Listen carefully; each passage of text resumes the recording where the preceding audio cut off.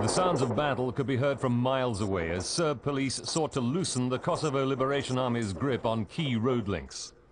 Serb units advanced on several KLA-controlled villages on roads linking Pristina with other important towns in the province.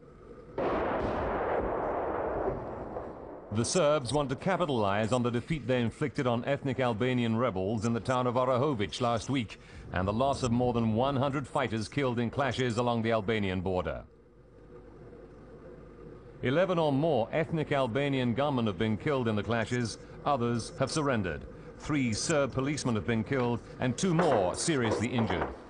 Villagers are thought to have fled the fighting, many making their way to the KLA stronghold of Malisevo. But that town may be safe only in the short term. It's thought the Serbs will try to encircle it once they've consolidated their gains.